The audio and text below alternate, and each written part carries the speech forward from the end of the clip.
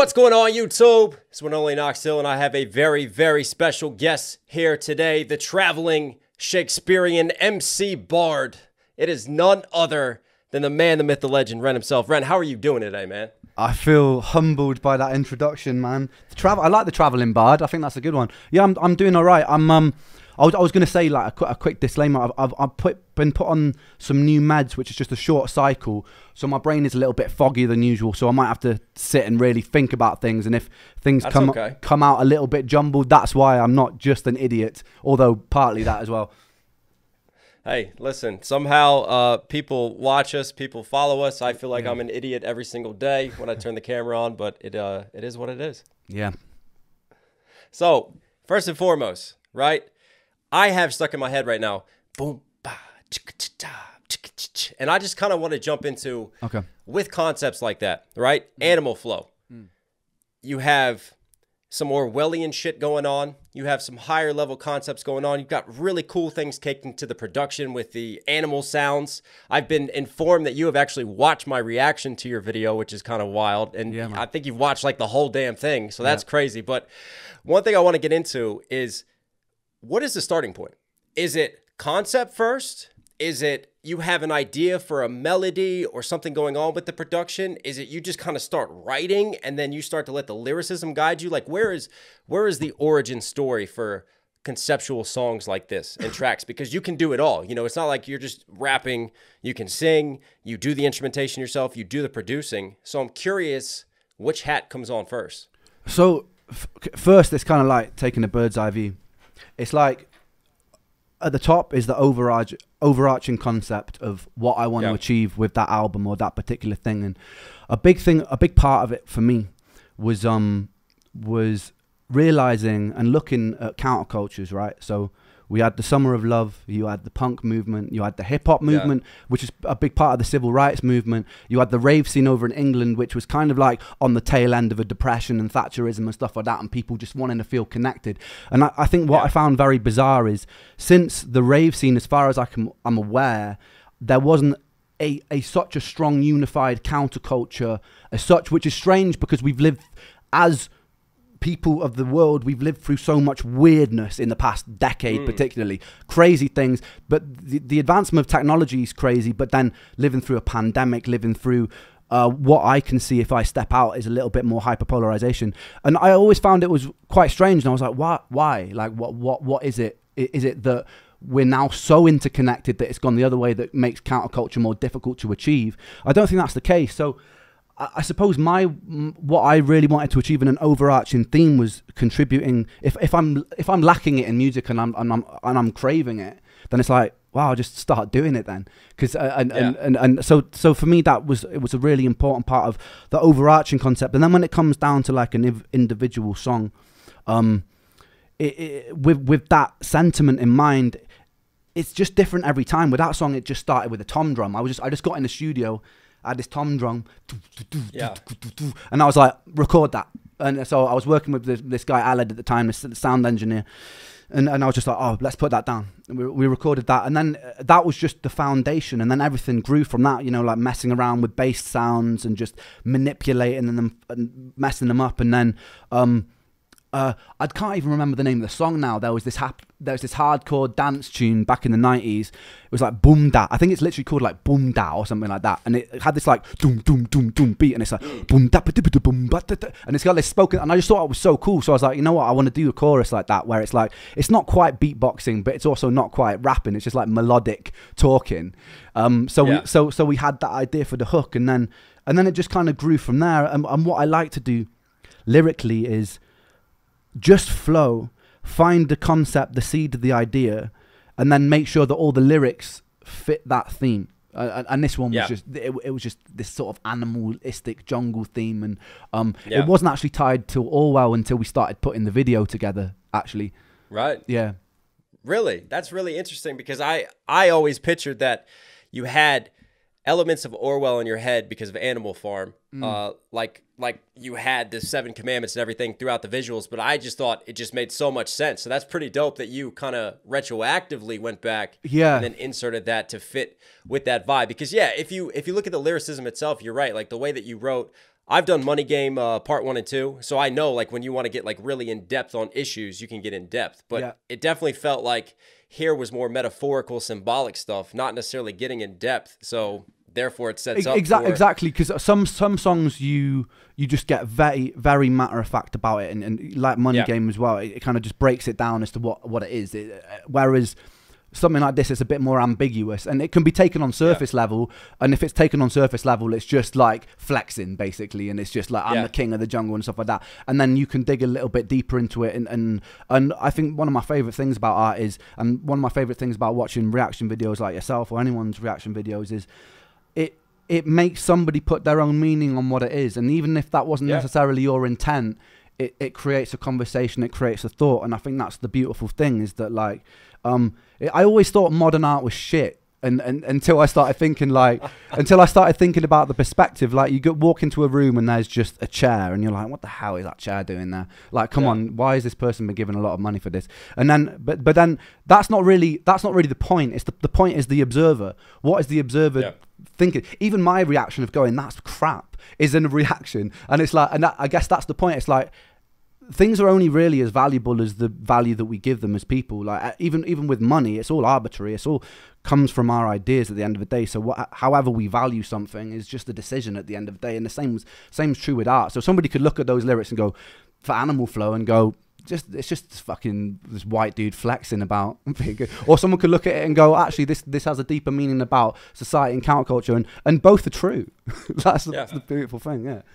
Well, I mean, you talk about objective reality versus subjective reality, and I think you hit on a very good point there, especially with music and art in general. And like, you know, I get into arguments, I get into discussions on this channel all the time about stuff, and people want to try to objectify music. But to me, you know, music is whatever you take away from it. And I completely agree with that. Like when I've written songs and like I see Reactor have a different interpretation to it, that doesn't mean that interpretation is invalid. No, 100%. You know what I mean? Like if that's how they connect with it, and that's their emotional connection, and that's what that song gives them, then you know, we all kind of write in that way. And you know, writing language in the poetry of music is different from everyday conversational language, you know? 100%. So that's the beauty of the poetry of music, is that it can be interpreted in so many ways. And, you know, it sounds to me like, especially with you, the more I'm starting to do your discography, the more I'm starting to learn that there is definitely a wide spectrum of sort of topics that you like to dive into and discuss. It's not just flexing bars or flexing tracks you get a lot of MCs do. You like your political commentary, you like your societal commentary, you storytell as well. So how do you organize all this chaos in your head? Because it seems like there's a lot of shit going on up here creatively, man. Like, I don't really. Well, I think that's why. As well, stylistically, this album was a bit of a challenge for me, because everything that I've put together before that's like been a body of work has been quite eclectic in terms of the genres and styles, because that may have something to do with ADHD. It may just be the way that my brain works, you know, because I think that everyone's on some sort of spectrum with these things. So yeah, in terms of organizing it, it's really just finding that theme, and once I found the theme, I can roll with it. And I think the thing for me at the moment is because I've been, it's difficult to. Everyone just wants to put you into a box, and so when you write something quite poignant and take your time really writing something poignant, this is just me very, very straightforward about this. Like, so when I wrote Hi Ren after this whole album. And I've been sitting on these tracks for almost a year, basically. I actually finished recording Animal Flow last year, a year and a half ago now, actually. But like, so I've just been sitting on this for a while. So it's funny because then you sort of evolve as an artist, and I put Hi Ren out, and I was like, because it was so, I suppose it related and touched a nerve with so many people, and I put so much effort into making sure each line was really meticulously planned through. Something like Animal Flow, just being honest, I didn't really do that. I just wrote it for fun. I was just like, this is something fun to do. And then people try to look for poignancy because they expect it. You know what I mean? So it's like it's almost this case of like imposter syndrome in a way, because you're like, but then I was trying to step, and I was talking about this to my mate Tarek. I was like, I'm just not. I just almost want to scrap everything I've done and just start writing things that are on the same caliber as that, because that's what a lot of people have come to find my work through. And he was just like, mate, you're being stupid, because like, even if unintentional, there are still things that are coming through that could mean stuff to people. And so yeah, I need to just kind of get over my perfectionism with this, I think. Yeah. Well, again, you talk about intention versus interpretation, but also not to discredit yourself. I mean, you still had to throw like the 7 fucking commandments in there. You had to throw in all these little Easter eggs and stuff visually. So there's still that poignancy. Well, even though you might discredit some of the song itself, and then it's not hard to make those connections from the different animal themes throughout and those metaphors to what you did. You know what I mean? That's the thing. Like, so I for me personally, like finishing the song is 50% of the song, and then the video, because I'm always putting together and directing these videos, and then Sam is just a genius. It was actually Luke on this one, but I usually work with Sam. But Luke, the same thing, just very, very clever at. I tell them my ideas, and they bring it to life very, very well. And but yeah, I mean, the video for this one, that's where I started getting really excited, because there's so much we hid in that video, just like little things. And the more you start coming up with one thing, then it just excites you to like go, oh, what else can we do? And with those one takes particularly, because it's like, how much can we pack into this little journey, this little visual journey? Yeah, I think too, like, it's interesting because obviously I'm not just a reactor, I'm an artist too, so I get to see things from my perspective and then relate them to you. Like, even when I'm doing songs, for instance, that let's call them like more shallow type of songs, right? They're just more like, let's just have fun with it. I write them a lot quicker than I do some of these like storytelling songs, some of these deeper songs. But I still like operate under kind of the premise, like, if I'm going to make an entertaining song, I'm still going to try to do it in a different way than how the mainstream is flooding it with. You know what I mean? Like, even though you had, let's call it, you had fun with it, it's a party song, like you still beatboxed in it, you still found all these animal noises, you still said you did something creatively that is still different to what the normal palette is consuming along the same subject lines, along the same subject matter, if that makes sense. And I just love doing that as well. I mean, it's just, and that's the thing, like, we're not just serious all the time. We're not introspective all the time. Sometimes we're just with our mates joking and having fun. And I feel like, because sometimes you read comments, you probably got the same thing, just like, oh, well, this isn't quite like that one. And it's like, but of course it's not, because like we are such a rich tapestry of different things. That's what makes us people. And I feel like music should be allowed to be that as well. You know what I mean? Like, if I want to do a heavy metal song next week, fuck it, why not? Do you know what I mean? Like, screaming down the mic. Do it. Because it's true to that moment, and it's like, I just, and that's why I think, that's why when I was thinking about it more, I'm like, no, I just need to get over this, like, I need to get over this, like, want for everything to have to hit on this, like, huge, oh my God, what did I just watch level. I was just like, nah. Nothing, like, life isn't like that. Life isn't full of these just like moments after moments after moments of big moments. It's just like, they're weaving in between all these. So I was like, yeah, fuck it. If I want to do something fun, then do something fun. I find too, like, the second someone tries to put me in a certain box, I'm like, okay, fuck it. I'll go all the way over here and swerve in this direction, just to show you that I'm not going to be boxed in. And you're right. Life is a spectrum, isn't it? Like, we all have moments when we're down, when we have our dark places. We have moments in our highs and our joys and everything. So, why not be versatile with the music that you put out to reflect all those different aspects of life and just being human? Yeah, and it keeps it exciting as well. It keeps music exciting. I've never, my philosophy with this is I never want to go, oh no, I've got to go and make a song. I never ever want to feel like that. I always want to feel like, it's like, I feel like I put in the cheat code in life now, because like I've made this a career somehow, and like I love that, because creativity, no matter if it's music, film, whatever it is, but I just love creating something new out of everything that already exists. Yeah. Speaking of creativity, I've got a question for you. Okay. In terms of your writing process, do you ever step back and think about how this will be digested or consumed like 10 years from now, 20 years from now? Like, do you write in a way to try to make it timeless, or do you feel like timelessness will just come naturally through the art itself? If that makes sense. I think so. The only time that's really on my spectrum of awareness, because I try not to think too much in the future during the creative process, because I almost don't want to taint it too much by an outcome. I don't want it to be outcome dependent. I don't want to be like, this song is going to be a hit. I don't ever really want to feel like that, and I want to feel like everything in the moment that I'm creating is my favorite thing that I've done in that moment. Like, otherwise there's no point in it existing for me anyway. But in terms of that, the only time I've really thought of that are during more songs like ballads or stuff like that, because I just feel like there's something about a sung ballad that you can just go back. Like when I go back and listen to like Otis Redding or like these old Etta James songs, or like it's just like you can listen to that. It's like Amy Winehouse will be timeless. It's like I know real, and they also sit across a lot of tastes. Like because a lot of people could be like hardcore hip hop purists and then listen to like a Bill Withers and just be like, God, man, this is so good. You know what I mean? Like, and for me, it's when I'm approaching songs like that. That's the only time it really comes into my head. Like, oh, I really want to make something that someone could listen to, maybe 20 years down the line. I don't tend to do it so much with my hip hop stuff, but who knows? Like, you never really know what that will be, because maybe when they were doing the old soul sort of stuff started popping off and that scene started happening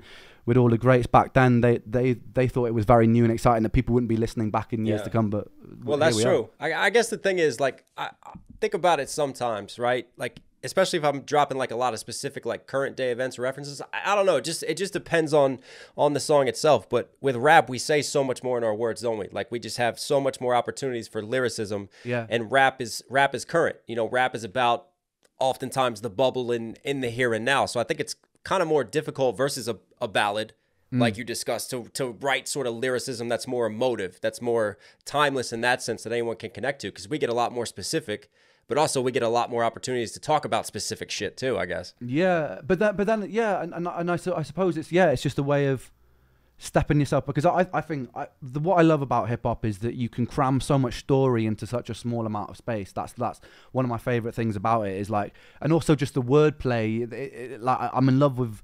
It made me fall in love with the English language. I wasn't so much into English when I was in school, but then when I started writing more, I'm just like, I love English. Like I love what you can do with wordplay and metaphors and similes. And, yeah. I mean, you're very poetic. Like, you know, you talk about like internals, the external rhymes, the way that you set up your structures, the way you think about how you word and stress your syllables and unstress things. I see a lot of poetry within your lyricism. Yeah, and that's what I love about more of the fun songs as well, is that you start to dissect internal rhyme schemes within schemes, and then like you'll set yourself a challenge of right, I'll write the third word of this line with the third word of the third line, and then the third word of the sixth line, and then you'll do, which most like you get most of it, but like the everyday person, they just know that it feels good. They're not like mathematically dissecting that and going, this is why it feels good. They just know that something's happening. It's like keeping the flow tying along. But I love that challenge of like being able, because the challenge is you see it almost like a mathematical or color coded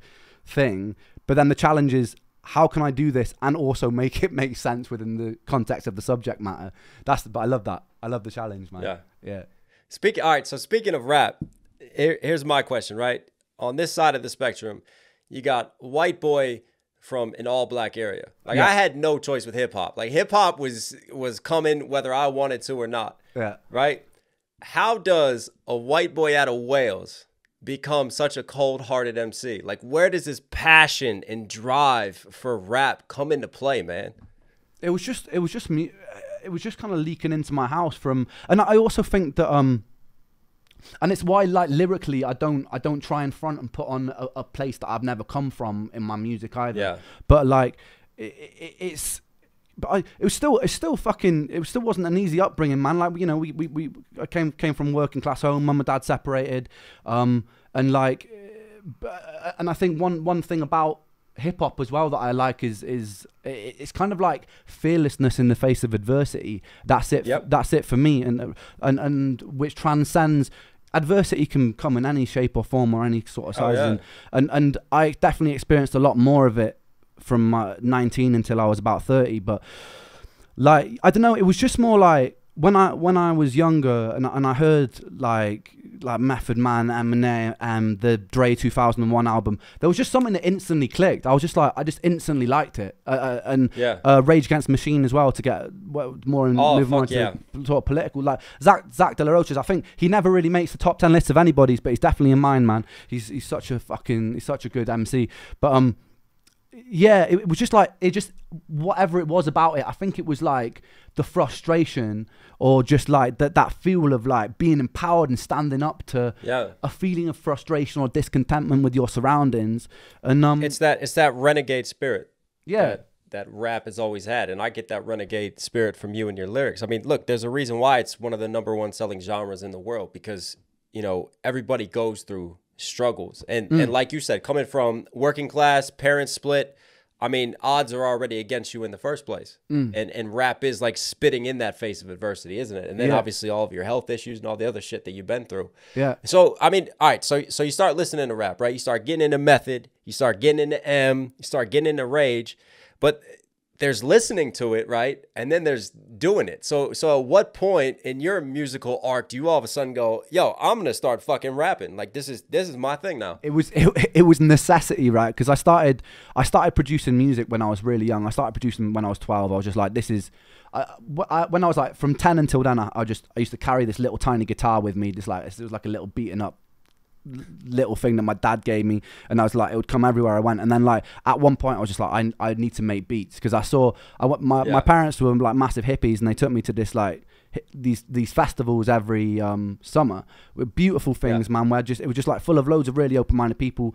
And but there would be like this rave night where they would play drum and bass. I don't know how much you're into drum and bass scene, but here, like jungle and drum and bass in the UK, where you are. Yeah. Huge. I tell you, not necessarily full on like drum and bass, but like UK hip hop that first really got me interested on that side of things. Have you heard of Mike Skinner in the streets? Yeah, like, of course, man. Mike Skinner, bro. The original Pirate Material for me was yeah. That was one of my favorite albums growing up. I'd actually say that was probably just as influential as like the Marshall Mathers LP in terms of getting into and Dre 2001 in terms of getting the beats and the lyricism on it. But like Mike Skinner, I think, is a genius. And what I loved about him is he was what he was. He was a geezer, mate, from the East End, whatever. I actually think it's from up north, maybe. But what his the way he was putting it out there was just like, it was just so, it wasn't anything other than him, and it was like relatable, because he's talking about going to a pub on a Friday night,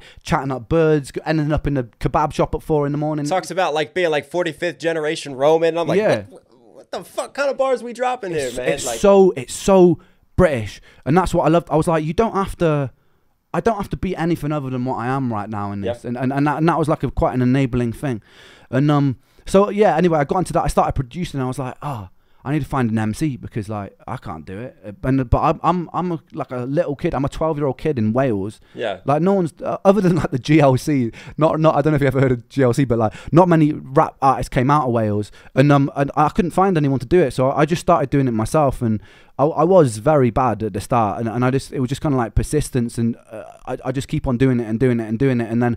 You know, like, you've probably done the same thing. You know, like, you'll be in your mate's car and you put on an instrumental and you're just freestyling for fun. Yep. I did it so many times. Like, that's what we'd be doing. We'd just be driving around, or you go into a party and there'd be someone and you'd have, like, rap battles, and you'd be, like, 13 years old at the time, so probably bad, but your boys are hyping you up and they're like, oh, that's a bird. And you're fucking awful. Yeah. You're fucking awful. But and that's what we used to do, and we'd all, like, sit in a circle and just freestyle about everyone. And that's kind of... I just loved that part of the culture of it. It was just like expression, and then you just and then with time it just gets easier, and you become better, and you start looking into why flows sound good, and you start dissecting people like Method, who just like rhythmically just bouncing on a beat, and you're like, okay, what's going on here? Like, why do I like this? And then trying to we're from a similar era, so like during that time as we're growing up, remember when 8 Mile came out? And obviously Eminem's huge. And then everybody was about that battle rap culture. And that just really brought shit on, didn't it? Everybody wanted to freestyle, wanted to battle rap, and it just accelerated from there. Yeah. Yeah. But no, that was really it, man. And like, it was just so, I just found it so fun. That was it. Yeah. Yeah. Yeah. At what point after, so now you're doing it, right? Now we're walking through it. We're getting to the origin story here of the MC known as Ren. When did you realize, like, I'm pretty damn good at this? Like, I'm gonna lay down my own vocals on these tracks now. I don't need a rapper anymore. I don't need to go get someone.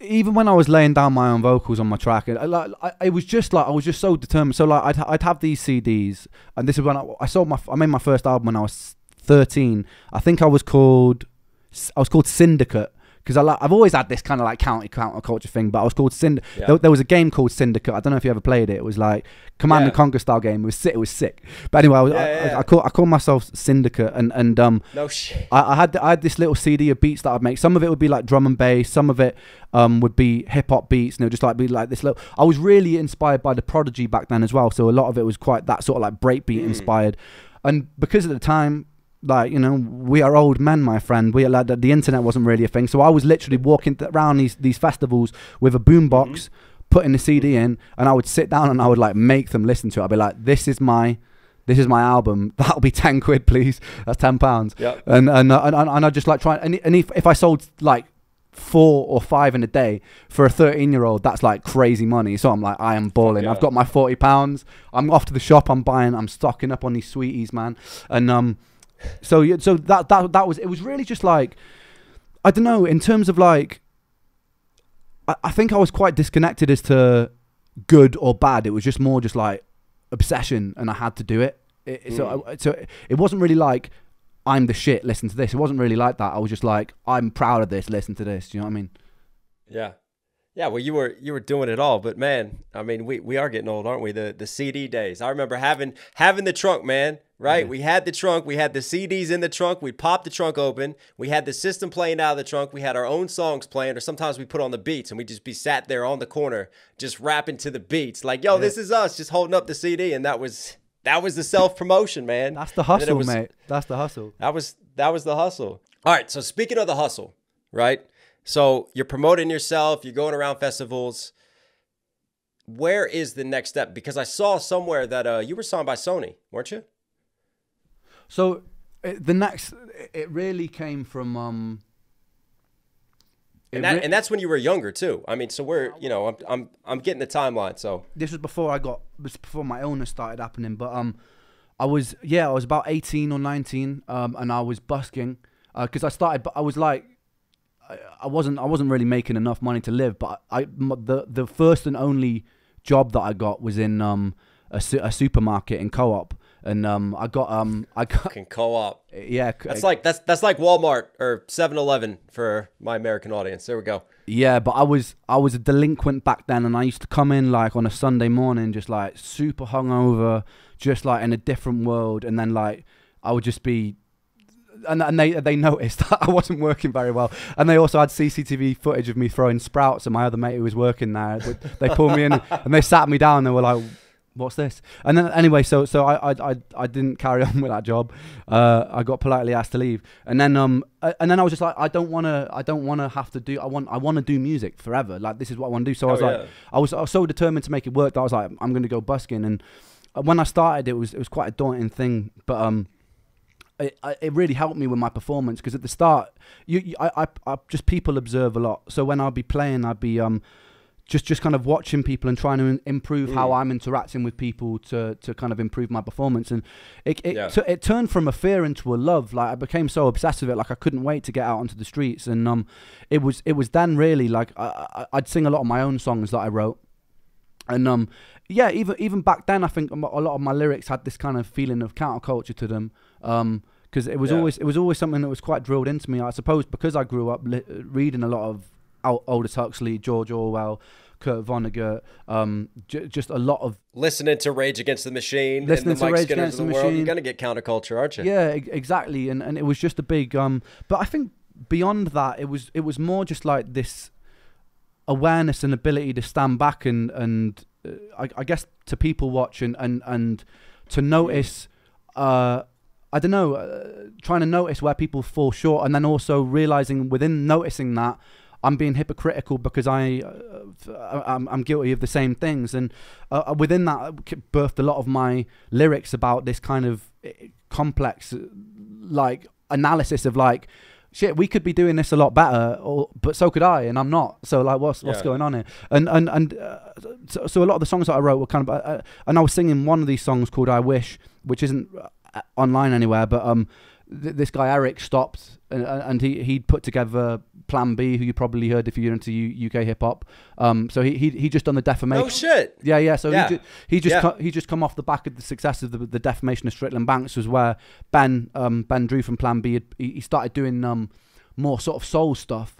And they hit it with that Motown type shit when they wicked. Swerved into that lane. That just fucking took off. They put him in a suit. Because Ben was hard though, but like he because he came out of a proper, you could tell he was just like rough London kid, came out of like a rough background, and I loved this stuff, man, when I grew up, because I found Ben way before that album came out, like Charmaine and Who Needs Actions When You Got Words and all that stuff. Like I was a big fan. So when Eric was like, oh yeah, by the way, I've just come off the back of this, we got chatting. He was like, I love your lyrics, I love to take you up to London, and we would get in the studio together. And then he told me the Ben thing, and I was like, I'm there. Like next train into London, I'm going, because like let's go. I was a big Plan B fan. I think I took a lot of inspiration from him, because like things like the Ill Manners movie, I don't know if you've ever seen that, but yeah, exactly. Like he's a visionary. He's not just a rapper. He does a lot of things. He's a great actor. He does a lot of stuff. But so I went up to London, and that was kind of it. It was a really affirming time for me, because like to get somebody. It's funny because of my, I guess, quite turbulent relationship with the industry. It's funny because to have somebody working within those fields. I mean, I wouldn't really say Eric's an industry type though. He's just kind of just a brilliant guy, sick musician. But almost to have that affirmation of someone working on very successful stuff, being like, I love your stuff. It was a massive confidence boost, and it was like something in my mind. I was like, this is probably beyond busking on the street if I lean into this enough, you know.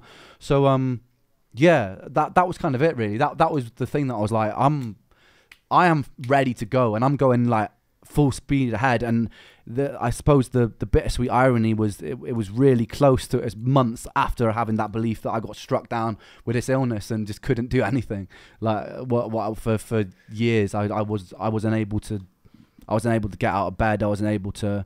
My brain would be so foggy that I couldn't write, wouldn't pick up my guitar for months on end. It's just like, yeah, because you were misdiagnosed, weren't you, with what was it, the fatigue syndrome?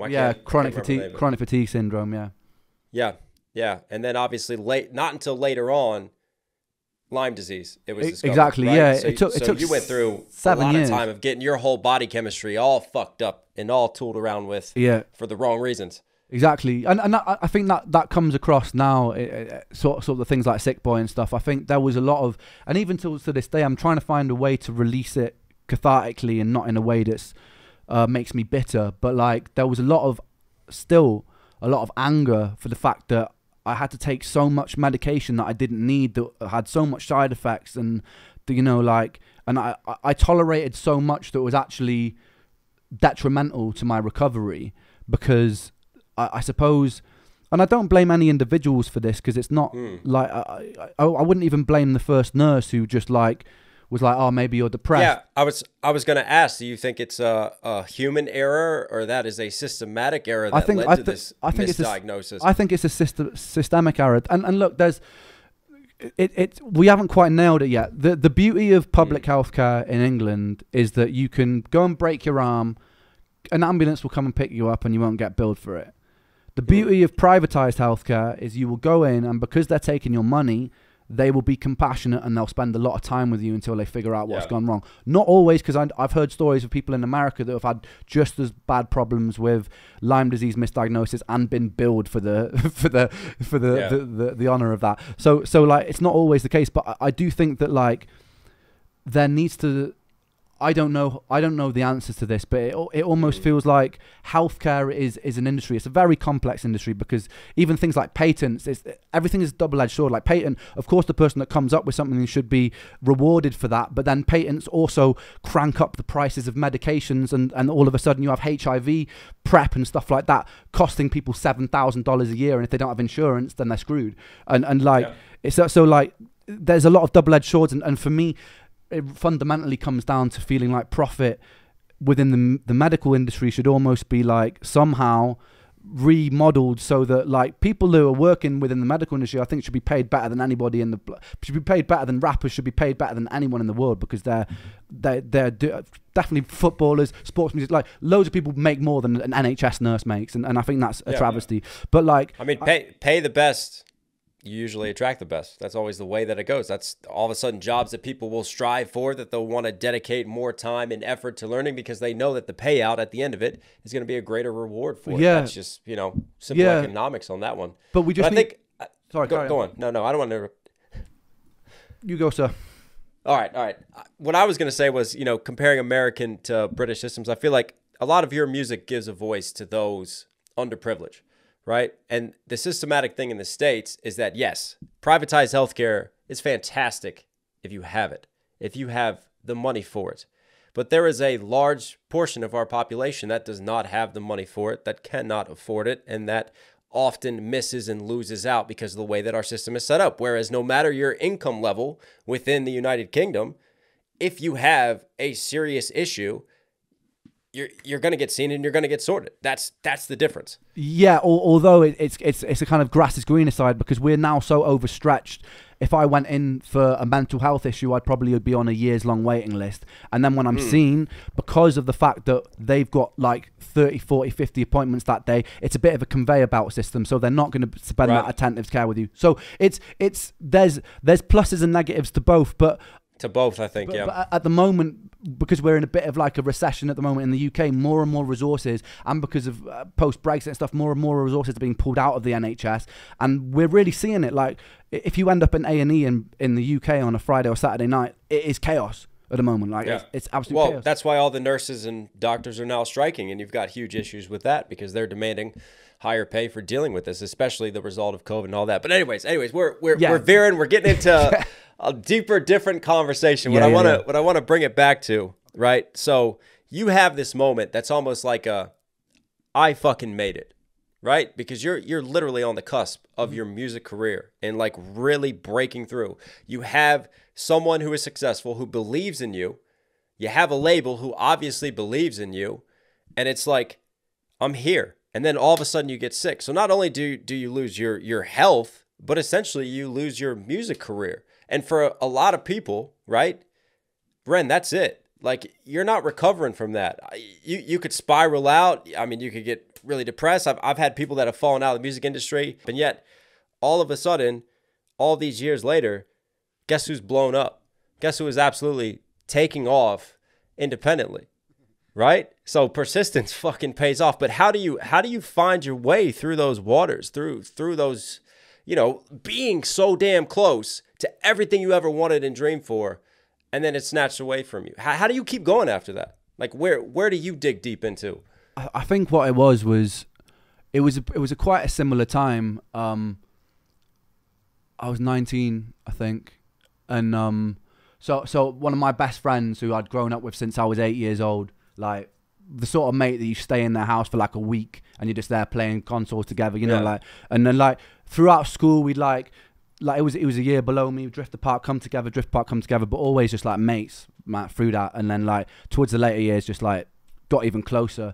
And then like, so I came back from Bath one Christmas and we were sitting, he'd just gone through a couple of consecutive breakups, and we were sitting in a pub together, and this was on Christmas Eve. We were sitting in a pub together, and he was like, "Oh, Ren, man," and like, I'm feeling super down. But he was like the comedian of the group. He's the one that like everyone would just laugh. And he was just like, some days I just want to like walk out into the water and just like, I just want to walk until it drowns me, man. And like, but he said it in such like a nonchalant way that we were just like, all right, mate. Do you know what I mean? Like, he was just like very just like, because that was his humor. It was like quite a dark humor. And then yeah, it was a couple of days later. I get a call. It's like 3 o'clock in the morning. I get a call from my girl mate Ella, and she's like, "Ren, like Joe's on the bridge. He's just phoned me. He's just saying goodbye. He's saying he's gonna jump." And I was the closest person who lived to the bridge at the time. So it's 3 in the morning. I'm pulling on my clothes, kind of realizing the gravity of the situation. I'm sprinting up there. I'm dialing, and he's on the phone. So I'm like, oh, thank fuck he hasn't jumped. And then like, I keep redialing as I'm, and then halfway up, I'm dialing. It's like, this number is out of service. And I'm like, fuck, you know, get the sinking feeling. I run up to the bridge. So I come from an island called Anglesey, and there's an island connecting the mainland, and there's this big bridge that connects the two, like this big beautiful bridge, and there's even now when I look at it, it's like it's taken on a whole new meaning. But I just got there like probably about 2 minutes too late, maybe, like just and I was, yeah. So like and after that it was funny, like we never actually found his body. So there was part of us for the next there was part of us for the next 10 days because the currents are so strong. There's a cross current. There was part of us for the next 10 days that were still holding on to this hope. Holds on to hope. Yeah. We were like, maybe there's a way that he went over. He's just like dipped. He took out some money and he's just like fucked off somewhere. So like for the next 10 days, we're like putting up missing posters. We're walking up and down beaches with flashlights. We're looking for him, and then he never showed up. And like there comes a point where you have to just like accept that the Occam's razor, right? The most likely explanation is probably the right one. So like. So yeah, it was tough, man, and you know, but we us boys back home, it was such a tight knit like brotherhood sort of friendship with all of us lot. So there was like 10, 15 of us who like we'd be hanging out every day. We just came close and solidified. And so really, when I started going through my stuff, which was really difficult to deal with, like, you know, losing your dreams, everything. Like I was just like, I'm not, and I used to get calls from Joe's mum crying, you know, early hours in the morning, trying to make sense of it all, and I was like. I can't ever put my mum through this, and I can't ever put my friends through this. You know what I mean? Like, so that was mainly the thing. I think it's because I knew. I get that. Yeah, I get that. Yeah, man. I knew what it was from the person on the receiving end of that, and I don't blame him. I'm not angry with him. Like, he did what he did. It was a rash decision. I don't actually believe that he intended to. I think it was a call for help that went wrong. But like I knew what that felt like, and so I was like, I don't really want to ever, no matter how hard my suffering gets, I really wanted my illness to kill me. Like, sorry to get very deep about this, but I wanted to be absolved of the responsibility because I was in so much pain. I was like, I really hope that I just die, because then I don't. There's no one has to be like, feel like we could have done more, we could have said this, because that's what used to go around in my head. It was like, if I'd have said this, if I'd have run quicker, if I would have, like, all of these things, like, would constantly make me feel guilty almost. Like if that day when he told me he wanted to walk into water, I just didn't leave his side, all of those things. Like I never and obviously with retrospect, I had no control over that situation. Do you know what I mean? So like, so that and I learned that, and I went to a lot of therapy to get over that and come to peace with that feeling of guilt. But like, I never wanted to make anyone feel that feeling of guilt that I felt. So that was the thing, mate. That was kind of the catalyst. Like, yeah. Wow. Yeah, I mean, when I was at my lowest and really struggling with a lot of shit, that singular thought, I think, is what eventually pulled me out, is seeing what suicide did to others. And I had a girl I was really close with, and her father was in the military. He suffered from post-traumatic stress. He didn't do very well. And I'll never forget the conversation when he called her just before that was it for him.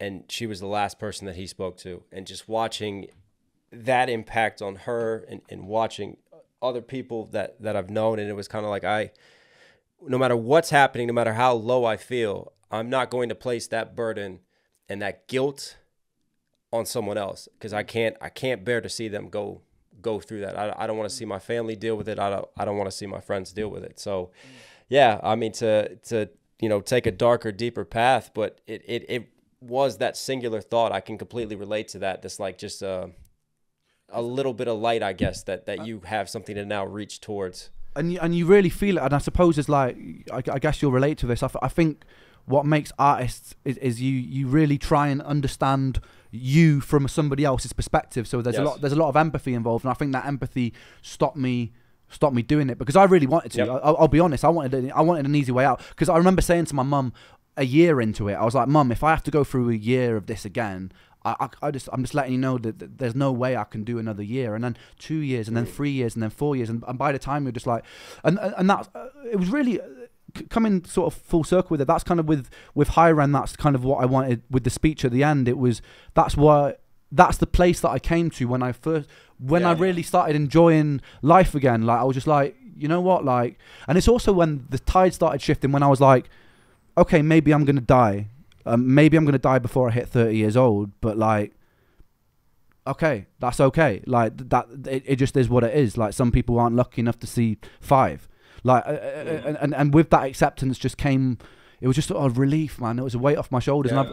And the funny thing that almost sounds a little bit morbid, but it stayed with me, and I just don't I don't. If someone was like, a lot of people are running away from death, right? If something happened tomorrow, I'm not scared of that. Like I'm not scared of dying, and that stuck with me since that acceptance. It's just like, but while I'm here, I'm just trying to make the most of it now that I've lived most of my bed in kind of most of my life in purgatory, basically, essentially.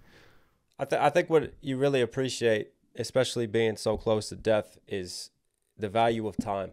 And how, you know, we're just floating around on a rock in space and our time really is finite, you know, so make the most out of the time that is here, because so many people take time for granted. They don't even realize it until it's too late, isn't it? Yeah, that's it. And also this kind of like paradox that I wrestled with of like, there's a liberating feeling thinking that we are feeling like we are just insignificant little tiny blips in time. Like if you look at the timeline of the Earth and drop a little tiny grain of salt, that will probably be the time that we're alive on this big scheme of thing as a species. But then also as well, like that's almost like quite nihilistic, is that we're also really, really important because we are alive right now and we are having this experience. And there's something, I don't really know where my spiritual alliances lie, but there's something for me quite spiritual about the fact that I am a human being having the human being experience right now. So like, I'm just going to go with the gut feeling of what it's telling me to do, you know? Yeah. And so have you ever written specifically about that in a song, or is that kind of untouchable for you? Music wise, which experience? Sorry, narrow it down. Of losing, you know, one of your closest friends, and the closest thing I ever did was Freckled Angels, but that was more of a homage to him. That wasn't really breaking down my perspective of it. That was just what a amazing person that I thought he was, and that was very. I wrote that I think when I was 19, and it was one of those songs that just fell out onto the paper, and I was crying while I was writing it, and I sung it at his funeral, which was really difficult to do, you know, singing that in front of his parents, and it was just, and that's, funnily enough, so the song's called Freckled Angels. My mate Phil, who was Joe's mate as well, he was the first person to get a Ren lyric tattooed on them. He got the whole chorus tattooed down his ribs. And and then my mate Mikey, who was also one of Joe's best mates as well, he started a restaurant chain, which is now like one of the most successful restaurant chains back home in Anglesey, called Freckled Angels. So like there was a lot of like things birthed from that, which from his legacy, I think, which was quite a beautiful thing. Yeah. I agree with that. I think when you can take someone's memory and someone's legacy and then transform that into something productive, I think that's the way that you really do pay homage to them and do them justice. You know, and I mean, and look at the path that it led you towards, and then dealing with all these thoughts, and then Hi Ren is born, and then we know that Hi Ren is the song, isn't it? That is really like kind of the official song that took you from like a growing well level to just absolutely blasting off into the stratosphere. Yeah, 100%. There was definitely. I just wanted to mention as well, because I forgot this as well, which I think this. Go on. Just to add into the legacy as well.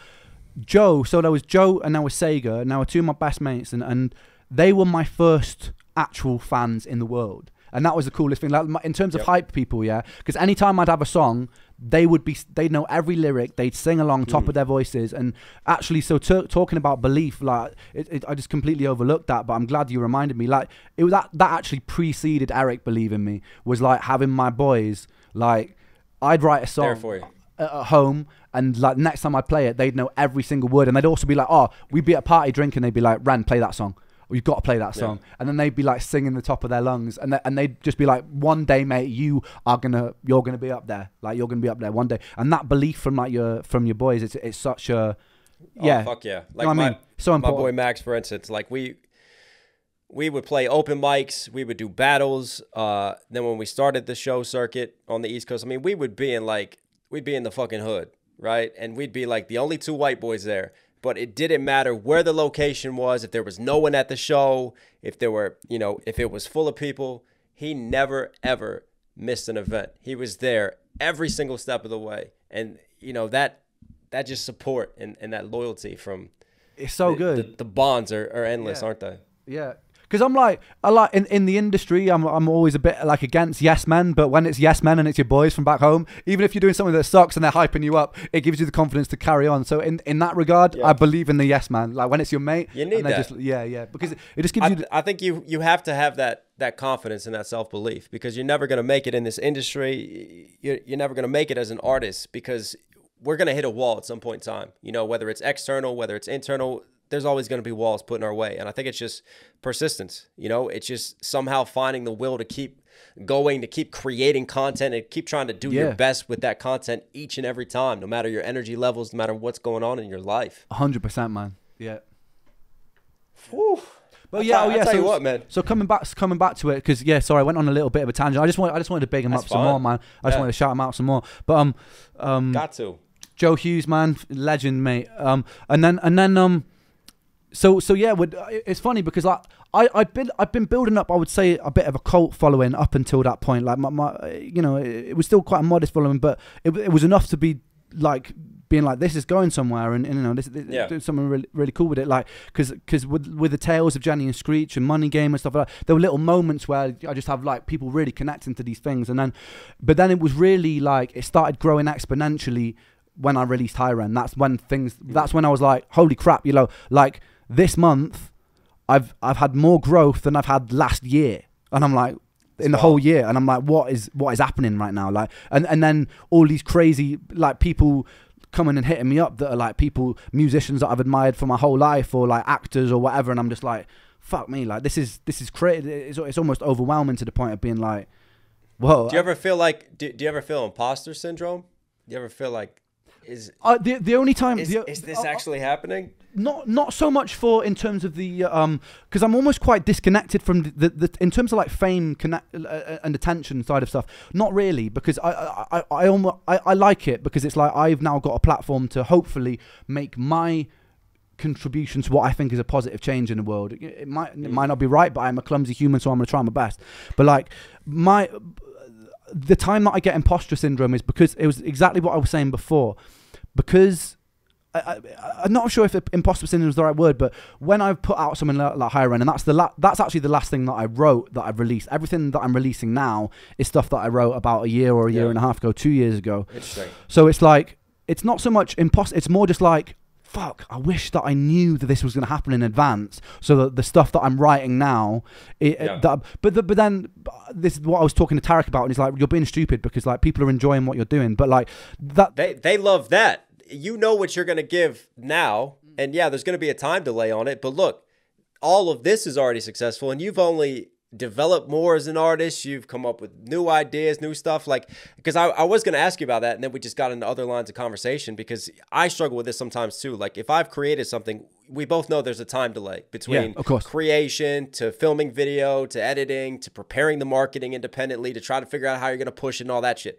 So there's always a delay. It's not like we write it and then it's dropped tomorrow. It never ever happens. But I do struggle sometimes with like having longer delays on my music, because I get so impatient with it, because I want to share like where I'm at, like with my pen game, with my, you know, artistic level here and now. I mean, how do you deal with that? That's a whole nother level. Yeah, and it's because I'm mixing it and like 90% of the time producing the beats as well.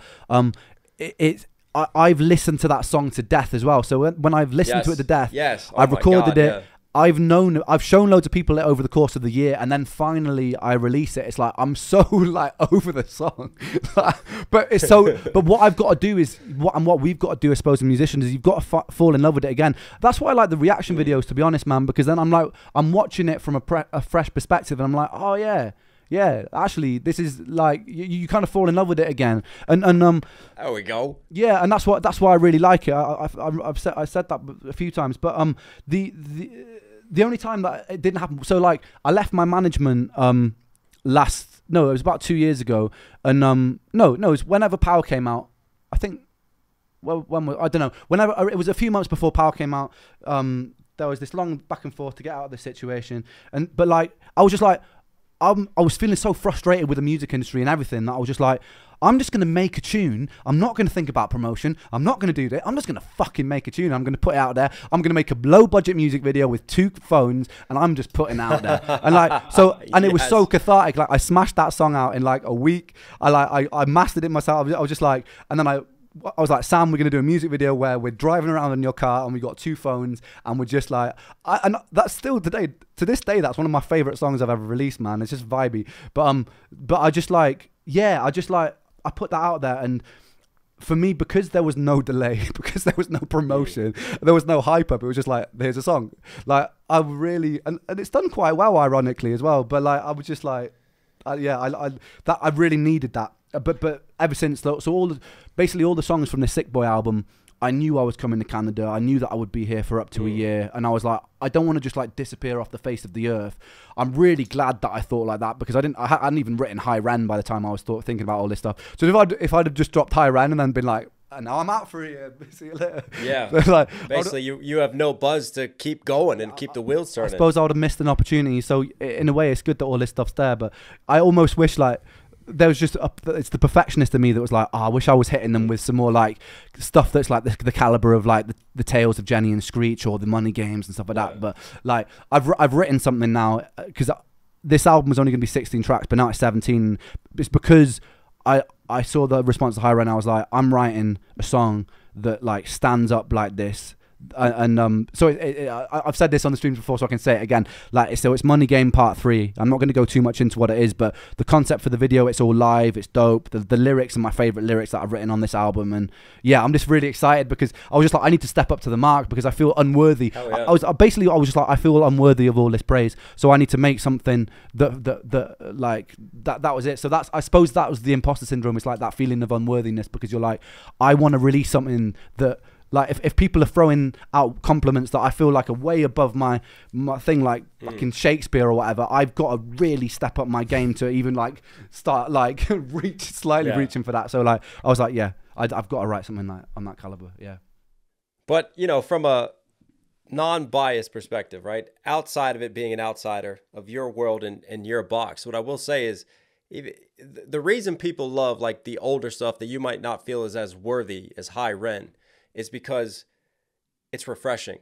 You are, with your one-take videos, with the fact that, you know, you can sing, you're gifted playing different instruments, you think about music in a different type of way. We know you can rap, so you're bringing a lot of different elements to the table, and you're finding unique sounds, you know, introducing the elements of beatboxing and stuff. So compared to in today's era, when there's just an oversaturation of the market of MCs, an oversaturation of artists trying to come up and trying to make it, like, you really stand out with that creativity, right? And that creativity, I've always said this, like, sure, like, your skills might develop more, you might get better as a writing, your prowess as a writer, and all the clever things you can do and shit, but what you can't always teach is creativity, right? So you've always had that creativity as an artist, and that, I think that shines through no matter how far back in time we go with your music. Whenever I get requests to do your stuff, like, that's one thing I think that makes you so attractable to the fans and why people enjoy listening to you, man. I appreciate that, mate. Appreciate that.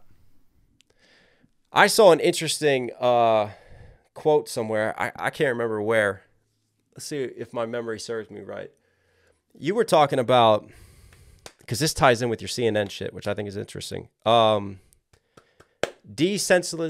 Yeah. Can I speak today? Hypersensitization versus save me here. Desensitization versus hypersensitization. Desensitization. Why can't I get those words out right now? I'm tripping up. Yeah. Desensitization versus hypersensitization. Yeah. Within the world today. And I think the CNN moment actually really encapsulates the walking between the two. But anyways, would you like to speak on that a little bit more, and kind of how we have to deal with that as artists and how we sort of approach it with our music? Yeah, I think it's difficult. I think I spoke about this in an interview years ago. Actually, it's difficult because I think we're treading a line where, because we're so sensitized by the news, by the media, by clickbait, by everything, that like, and we all fall victims to it. Even like, with hyperpolarization nowadays, it feels like it's every year it's getting a little bit worse. So whether you're sitting on the left or the right, whatever your views are on abortion, on vaccinations, on like all these like very like emotive topics, right? Like there's my thing is, what I really want to do is be a voice of mediation between two polar extremes. And it doesn't really even matter what I think about them. I don't think so. I don't think it really matters where on the fence I sit. It's more just like, how can we have a healthy conversation? Because, okay, taking a very controversial topic like abortion, for example, on one side, people want the freedom and domain over their own body. 100%. 100% they should have the domain of their body. On the other side, someone thinks that you are condemning a life to death, and that's also very valid. You know, like, at what point is that and so this is the thing. There's two very, very sensitive and difficult topics on either side of the spectrum here, and we've made it so we're in an echo chamber with our hands over our ears, shouting at each other and not listening to each other's opinions. So it's like, how do we find a point of mediation that feels right and that feels like a good conversation, where even if I'm on the far right and you're on the far left, we can sit in a room and we can go, I understand you and you understand me. It's why I love that. Do you remember that Joyner Lucas I'm Not Racist video? Yes. Beautiful. Yeah, absolutely. Beautiful. I thought he was doing exactly the sort of thing. Beautiful storytelling. Just the end of that, like, so poignant, man. And I think so many people love that video because everyone's craving that deep down. No one wants to come away from a 2-hour long Instagram argument like on the comment section. Yeah. We've all done it, and we all feel gross after we've done it. Even if you've like schooled them and put down some opinions, you don't come away from that being like, you're skipping down the street like, I feel great. You just feel a bit heavy, and like, I feel like everyone really feels like that. So like, finding these points of mediation. And in terms of hypersensitization versus desensitization, it's like, we're so hypersensitized because we've been trained to like have these really emotional, visceral responses. Yeah, so knee-jerk reactions to everything online. And but then we're also paradoxically... Really echoes. Exactly, but when we're paradoxically hypersensitized because we're shown so much violence, we're shown so much like... I'm not saying there's anything wrong with it, and my music does the same thing, but we are so subject to like so much information from the internet these days that we can see anything. You can watch someone being beheaded online if you search like enough, and it's just like we're so desensitized that it's like, so as an artist, because we've seen so much, people are either going to get really outraged or they're just going to be completely apathetic, and it's like, to be an artist in that environment is an unusual thing, because it's wild. And then you have like CNN ironically using hyper polarized clickbait to talk about the dangers of, you know, desensitizing children and young teens on TikTok. So there's that juxtaposition of that right there. Beautifully ironic, man. Yeah. And obviously I covered it, you covered it, but yeah, I mean, again, how this is how the world is right now, and it is crazy. It's like one extreme to the other. So how do you find that common ground to bring people together through the music? Very, very quickly, this popped into my head as well. Then I'll answer that question. Go on. The other thing I think that we're facing is attention spans, because we're creating so much short form content that's why I think everything is. Yeah, and again, an antithesis to that, a fucking 9-minute long music video with only one location. Yeah. Do you know what I mean? Yeah, like, you're fucking crazy. Like, what is wrong with you for doing that? Well, that's the thing, and it's like I want to do something like that, because they're doing it in cinema, and music isn't as being as ballsy. They're doing it. There are some scenes in some like, there was some really good scenes in Better Call Saul. I don't know if you watched that, but it was the reason I liked it was more subtle than Breaking Bad, but there was some really like drawn out scenes, and I was like, I love this because it's so like, it's so human. Like, this is actually real life. Yeah. Whereas we're being like fast food, like swipe video, swipe board of this one, next one. Like the same with music. You go onto a Spotify playlist and listen to 10 seconds and go, nah, not my vibe, next song. And it's like, so what is the antidote to that? But then so I think we were also battling that as well. Partly. Yeah, I mean, reaction channels, for instance, like when I started my channel, the only channels I saw were short form content. You know, people making faces, maybe they'll say a couple words and that's it. And all of a sudden I come in and I start breaking down shit for like 20, 30, sometimes 40 minutes. And I have so many people commenting like, I got bored, I clicked off, you pause way too much, you talk way too much, but I just kept doing it. I didn't listen. I'm like, I think there's going to be people somewhere out there who are going to appreciate this. Yeah. And the more that I kept growing, the more that quality kind of started to find me. And you know, we've kind of slowly grown and continued to grind and climb from there. And it seems, there's an audience for it. Yeah, but, that's why I love those. Fighting the ADHD generation now. As somebody with severe ADHD, and I'm also as well I love those. Do you watch Lex Fridman podcasts? He's like an engineer. Russian. No. They're so good as well. Got something you got to recommend to me, right? Okay. Yeah. They're really, really good. What is he? Sorry. Lex Fridman. Repeat that to me. Lex Fridman. And I think it's Fridman. But yeah, he's really good. He did one with he was one of the lucky people to get Kanye in the midst of all of that controversy. Really? That's a very. Oh, I bet that's interesting. Yeah. Should we shoot on a new Yep. Looks like we'll do one more. We'll just do one more and then wrap it. Yeah. So, you know, how do we do that as musicians? How do we find, you know, that common uniting ground in such a hyper polarized world of team choosing and one side versus the other side? So I think it's about being careful about the subject matters. So something like Hi Ren, right, it's not really saying anything too far on any one side of the fence. We're talking about humanity. We're talking about the inner critic.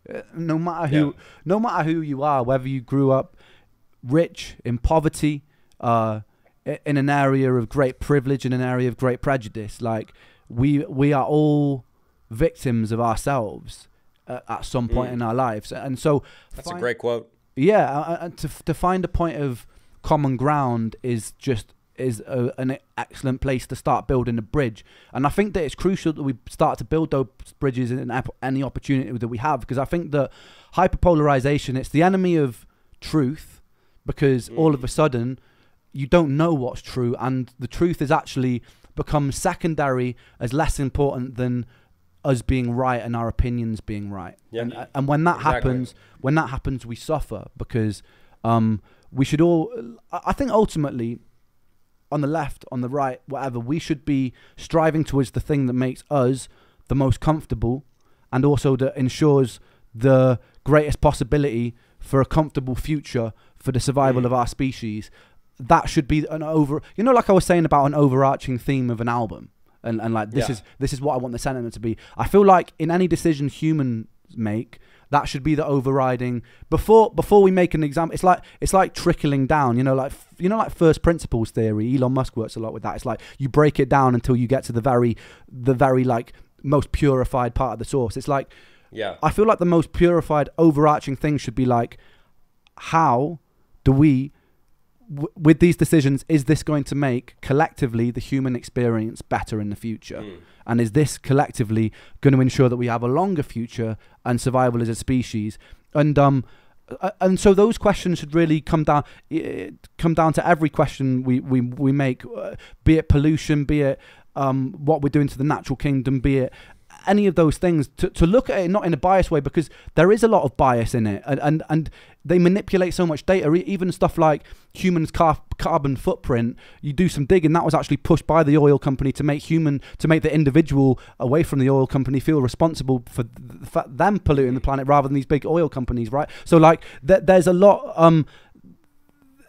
I think that any time that these decisions, the thing is with my song like Money Game, about realizing the hypocrisy of it all, when you step back, I also know that I'm a contributor of this. So it's like, and for me to point the blame at too many places is actually me being a bit of a hypocrite. So it's like, how do we create a system whereby, because ultimately, say this company, this big corporate company, becomes the biggest company in the world. Yeah, they get all the power. They're at the top. They can make all of these big fundamental decisions that trickle down through parliament, that trickle down through governments, and they have ultimate power. What then? What then if the future of the human race is screwed because we're messing up the habitat that we live, or if we're making decisions that aren't based on how can we improve our future as human beings? And I think, like, fundamentally, every decision that we really need to make has to ask that question first.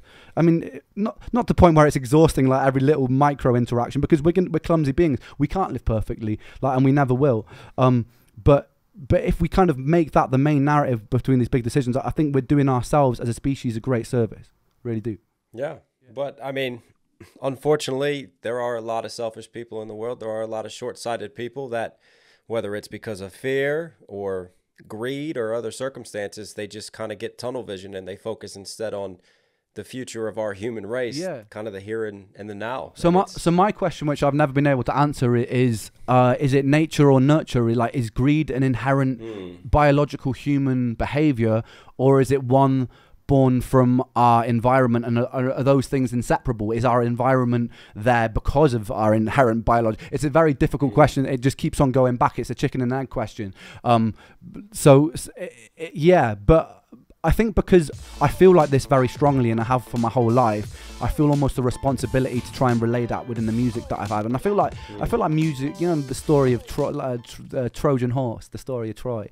I feel like music's such a good Trojan horse to be able to deliver your idea of what you think is good. And coming back to this hyperpolarization, I like that concept. Coming back to this hyperpolarization thing, I think that like everyone really deep down, we just want to feel happy. Like we just want to feel good, and it really frustrates me when I take a bird's eye view of this and being like, we're kind of shooting ourselves in the foot by this constant like me versus you. And we really drill that in with elections. We really drill that in with, because everyone's trying to push those emotional buttons, and these politicians are talking about topics that they know are going to get people riled up, because that's how you get support. That's how you get more support in the polls. So it's really like, for me, it's like, how do I as an artist try and offer an antidote to this, where people can step away from it and feel the humanity and not feel this like constant clashing polarization? Because, well, especially too,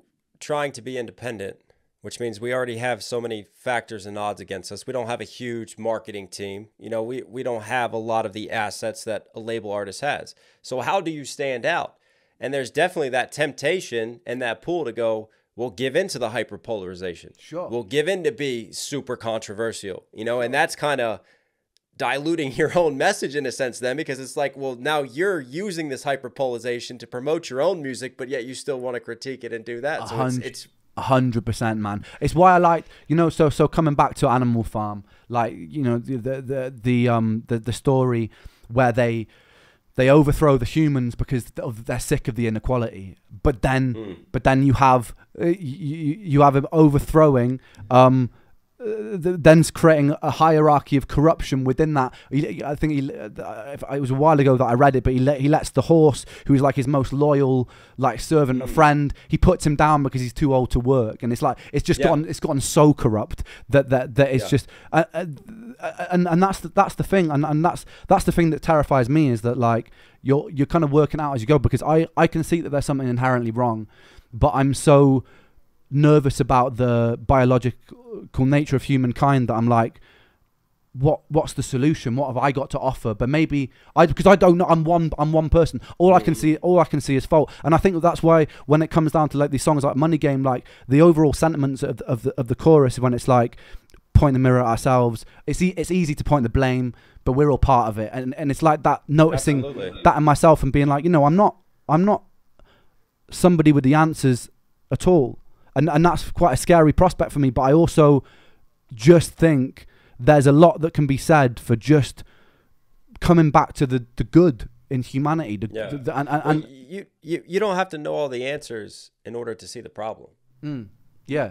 You don't have to have all of the solutions. And I think there's an empowerment, especially from your music, in taking that accountability. Because then that makes people connect with you more, because it goes, you know, yeah, I'm human. Like, I'm not standing here on a soapbox speaking down to anybody. I'm speaking to us all equally. And I'm not even necessarily criticizing ways of, like, because a lot of people have been like, yeah, but capitalism works, right? And I'm like, I'm not an anti-capitalist. I actually think that money as a form of trade is a good idea, and I think that there's a reason why money was invented. I mean, and I think I think that proportional incentive to work, obviously it's become complicated, and you could be argued that it's not proportional, but I think that having incentives to work harder or to make yourself more ambitious, that capitalism makes sense. Wrong with that. Yeah, exactly. Yeah. So it's not even so much anti-capitalism. It's just more just coming down to like, it's really just because I think all of these systems because even like communism on the surface sounds like a good idea, and then in its actual practical applications has been totally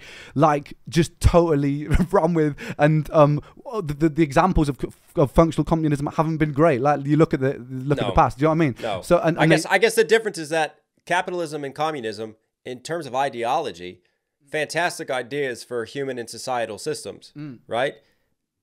Humans then intervene. We've never gotten a functioning form of communism. We've totally fucked that up. You can blame Stalin and Lenin for that. But anyways, that's a different day. And then capitalism, we at least got a functioning system from it. But still, humans have found ways to mess that up as well from its original ideology. And I don't think that's necessarily the fault of the system. I think that we like to try and simplify things too much and go, yeah, but if you don't think this, then look at this. Like the second you criticize somebody, someone goes, yeah, well, if this doesn't work, look at the alternatives. And it's like, it's more about just making these things quite fluid, really, and just trying to think about better ways to do things through collective intelligence. The internet, again, is a tool, double-edged sword, but it's positivity that it can like gift to the world is that we are now more like interconnected than ever, and the power of collective intelligence to be able to make like very clever democratic decisions using the smartest minds, now using AI like of our time to make decisions that aren't based on.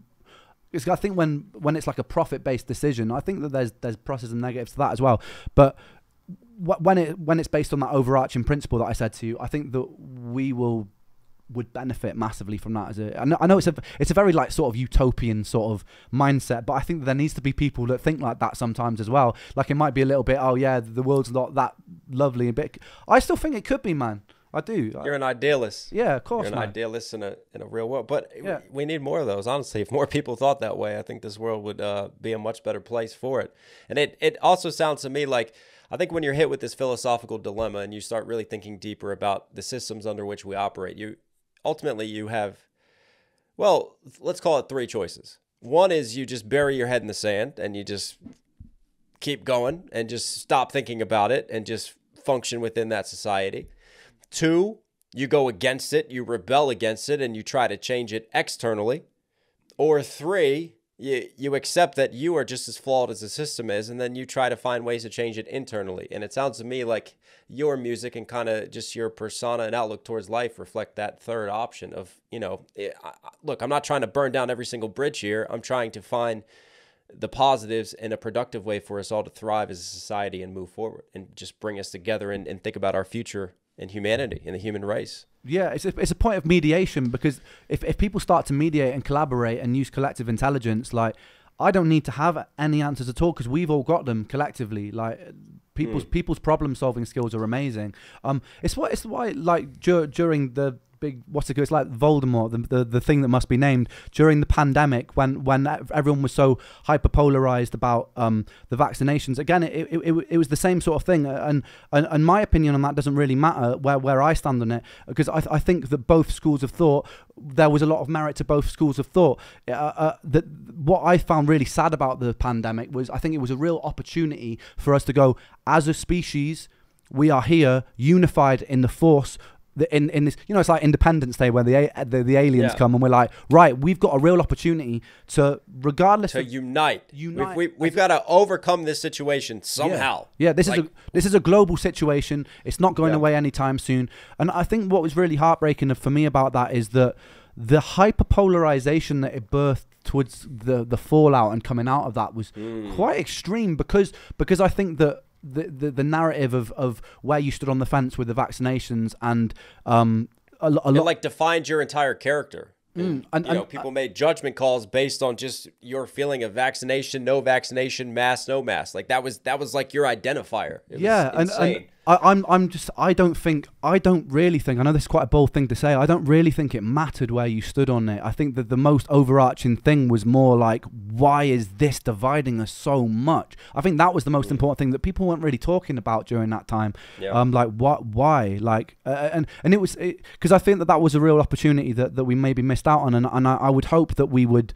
make the most. Maybe it wasn't bad enough, because the way that I see it is like you keep on taking cookies out of the cookie jar, like you're gonna eventually be like, oh, where's the cookies? And I feel like we're really like we're getting to a point now where there are natural things that are happening. There are the weaknesses in our infrastructures as society are becoming more obvious, and it really needs to become a time where we're like, it's like prevention is better than a cure, right? There has to be a turning point. There has to be kind of a wake-up prevention point, is better than a cure, but I think prevention is better than a cure. But I think that we're so like mono-focused that it's probably going to take something quite. It's going to take the cure. It's going to take the cure. Absolutely. There's no way we're going to do prevention. The rate we're going. And it's sad, but I think that it's going to take something that's going to make us suffer quite a lot to change. The positive of that, there's a line in the Red Hot Chili Peppers song that goes, "Destruction leads to a very rough road, but it also breeds creation." Love that line. Yeah. I feel like maybe this is a bit of like an ominous like prophecy, but I feel like we maybe will need to go through something quite severe for us to go. We need to start working together. We need to start focusing on what's important, which is our survival. I agree. And again, looping back to the hyperpolarization of everything, you have a situation like this that should, in theory, unite us and bring us together against a common enemy and have a common goal. But instead, all this over sensationalization just divides us further. Yeah. And, you know, social media can be a beautiful thing. This interconnected world can be a beautiful thing. It can also be a very dark thing as well. And, you know, there's always pros and cons to everything. So going on to social media, and the question I'm curious about, because, you know, being an artist myself and dealing with a lot of these things, unfortunately, I could tell that you are an overthinker, and you go through a lot of these concepts. You go through a lot of these emotions. Obviously, you empathize with a lot too, being an artist. How do you deal with this more introverted mind, right? And probably nature of putting a lot on yourself, overthinking all these things, and yet you have to exist, and your job is putting yourself out there all the time, and being incredibly extroverted. And also, normally, you know, like we're doing interviews right now and stuff. It's not like you could come on this interview and you might be thinking of some deep shit. You might be a little down, and you can't sit here on an interview and just be kind of like this and what's going on, guys. And I got a new song today. You know what I'm saying? Like, we almost have this polarity amongst ourselves as artists because we have to be incredibly external. While a lot going on internally. I mean, how do you find balance to that force, I guess? This is one of my favorite bits of advice that I ever got, and I can relate it to this. Like, it was back when I was really ill, and I was it was the first time that I'd gotten myself kind of well enough to be in Brighton, but not well enough to really leave my room. But I wanted independence from my mum.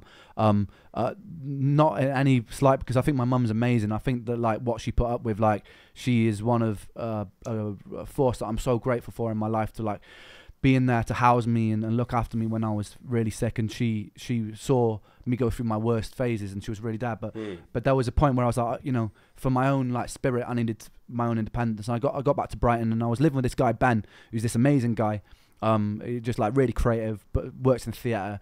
And I was like talking about like, oh, you know, I want to get on the street and do some busking again. But I was like, I hadn't performed for so long that I just had performance anxiety, and I was like, I've never had this, Ben. Like, I was like, I don't know, like, I'm just so nervous about getting out there again.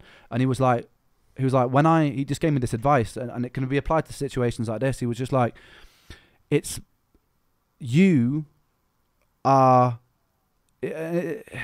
almost like, it sounds depreciating, but it's not. It's like, you're not really important in that scenario. The important thing are the people who are watching you, or the message you're trying to give out, or a feeling. If you're trying to make people happy, which your songs will, then it's not really about you. It's not really about. You need to stop thinking like, how am I being perceived, and you need to start thinking about, is that person having a good time? And I think when you take the lens off yourself, and I stop worrying about me, how I'm coming across, if I'm going to be, if something I said was clumsy or not, because if I start thinking like that, it's just, I don't know, it's really self-sabotaging. So I think it could be applied to social media. It's like, even on days where I'm like, oh, I don't feel like promoting my song today, I'm just like, I think that it's more important that, especially now that there's like even more people watching, like, if I'm serving a lot of people and taking like an hour, 2 hours out of my day to chat to you, to post something on Facebook, to share a song, to do something like that might, even just to reshare something that I've repurposed, that I've made like a year ago, like, and somebody sees that and it cheers them up, then like, that small action that I've taken has impacted a lot of people, maybe superficially, maybe quite profoundly. I don't know. I'm not really in control of how it happens, but thinking of that as more important than me, and what I've got to gain, that really helps me with that, because then like I'm just like, and then also it has this paradoxical effect of making me feel better anyway, because like today I was even like, I woke up and I was like really foggy headed, and I was like, oh man, I've got to speak for like a couple of hours with Knox, I hope I don't come across like a twat. And I was just like, yeah, then I've got to remind myself, I'm just like, you know, it doesn't matter. Do you know what I mean? Like, it's more important that there's, yeah, that's it really. I'm not perfect at that, mate, like, because I still have days where like I'm dreading doing something, and even while I'm doing it I dread it. Right, we all do. We all go through it, man.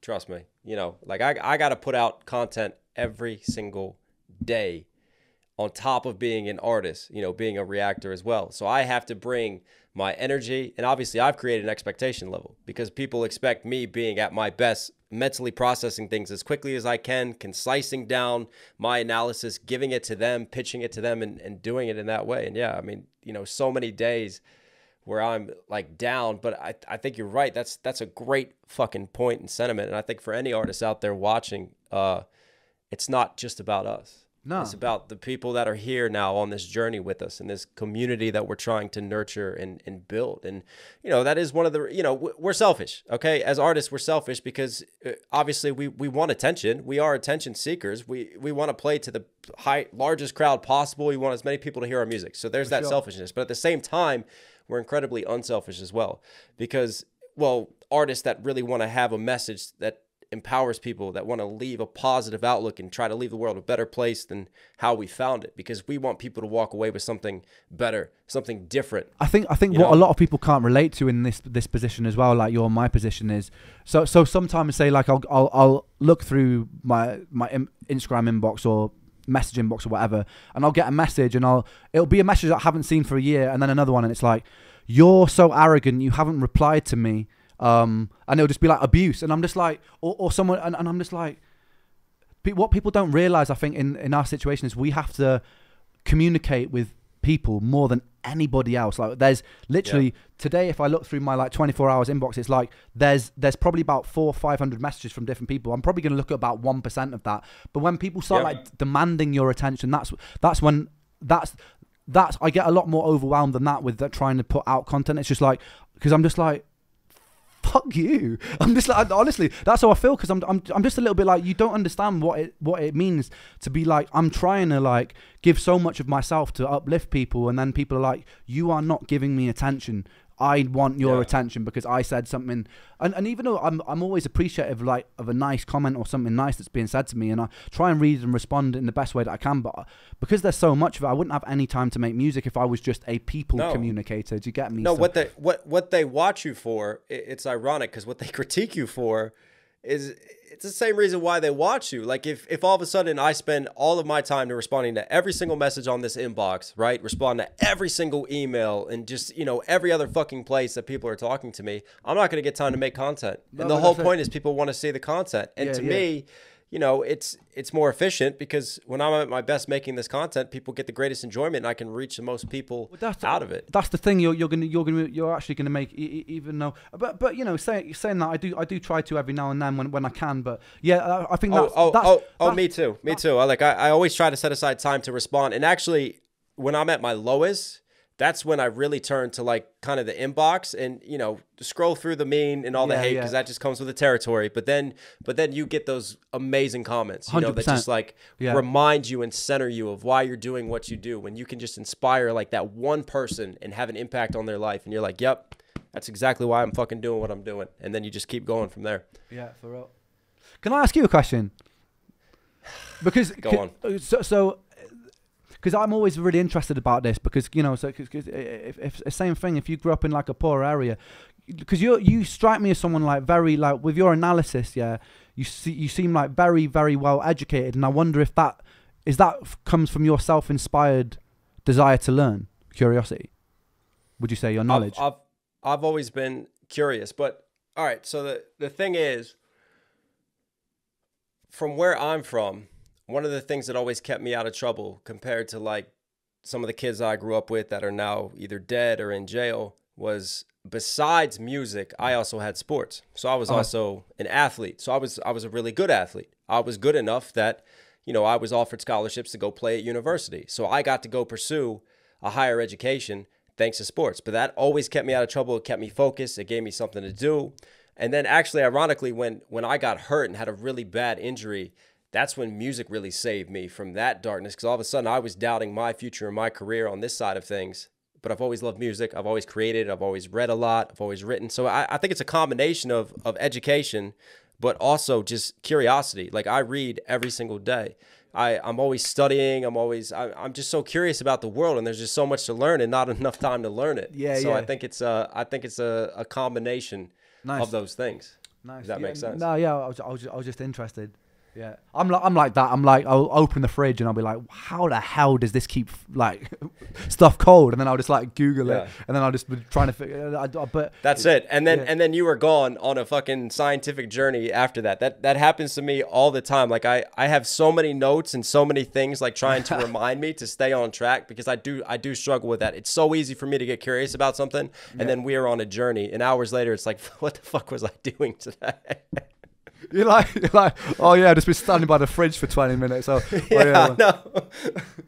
Dude, I'm sure you have plenty of moments when you're like going to do something and then you have a different thought or maybe an idea or something creative happens and like you just totally forget what the fuck you're doing. And then like my wife will walk in and I'll have like something in my hand or like something spilling and she's like, what are you doing now? And I'm like, I have no idea. Yeah, man, that's the story of my life, mate. Fuck yeah, man. Listen, man, I think this is a good ending point here. Honestly, it's been an absolute pleasure speaking to you, man. Is there anything you want to leave with our audience to sign off with after our wonderful mental journey and musical journey? Yeah, well, no, this has been a good one, man. No, I think the sentiment I think it's the first time I spoke about like really the details of everything that happened with Joe. So I just like to dedicate it to Joe, man. Like he's 100%, man. I think that's. Sure. Yeah, that's it really, and also a really close friend of mine, Callum Mackay, who passed away 6 months later as well. Just very different sort of circumstances, but yeah, there's people that I'll always carry with me, that also made me who I am as well. So like, a lot of things that they're always here, and you know, even though you haven't written about it in their music, they're still with you in every single song that you put out and everything that you do. And yes, I'm mate. Sure they're wherever they are, man. They're happy for you. Yeah, I hope so, man. I hope so. Respect, man. All right, man. Thanks a lot.